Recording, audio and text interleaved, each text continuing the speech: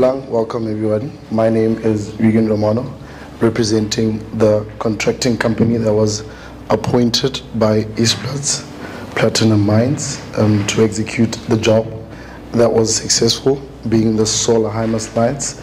We are a local company from the Eastplats region under the Steelport area. We come here before you today to give thanks.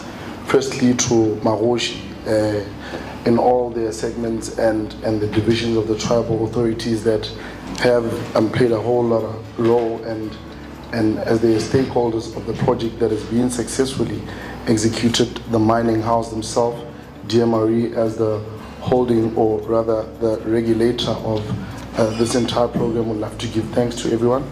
Program director, I think Braigan Group is a young and local dynamic company that has, subsequent to its birth and establishment, we hosted a division called Braigan Energy, and this prototype light that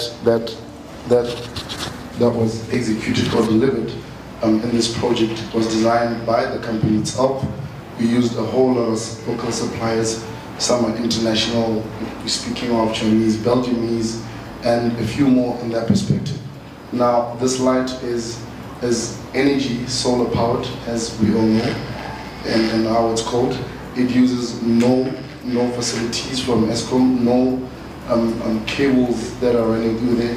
It's strictly as it comes with its warranties, and however the livelihood and length of the light, it's spread around 60 to 100 meters radius, giving proper lighting at certain angles that will be quite sufficient for certain facilities that were spoken by honorable tribal officers, saying that the kids are studying there.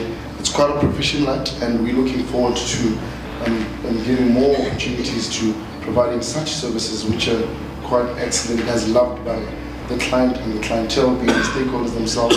And we're very grateful, Eastplats, for the opportunity. And tomorrow here, and wherever else we can try. We say good luck and thank you so much.